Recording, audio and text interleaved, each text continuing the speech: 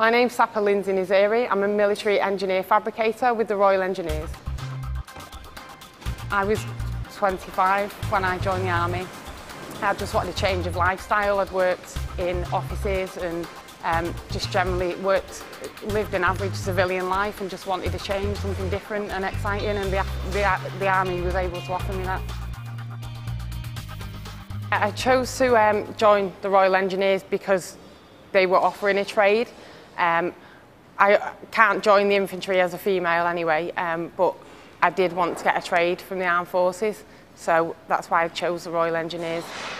And you kind of get 3 trades with the engineers, because you're a soldier first, then you're a combat engineer, and then you have your trade as well, so you're quite useful to the army as a whole.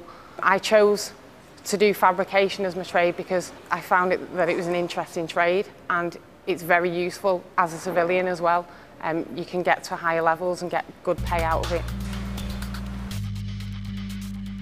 I know a lot of apprentices go to college, they get certain amounts of funding, but we get a full wage whilst we're training, and we get amazing workshops to work in.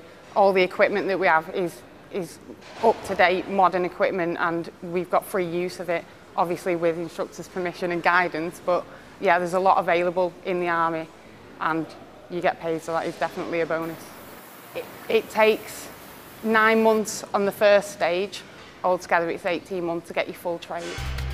I can't speak for the whole female population in the army, but you prove yourself throughout your training anyway that you're worthy of your spot with the guys, and once you've got to this stage, you know, they've seen that you can do the same job that they're doing anyway, so you don't get any problems whatsoever. It's quite good fun. To find out more about becoming a military apprentice, visit armyjobs.mod.uk.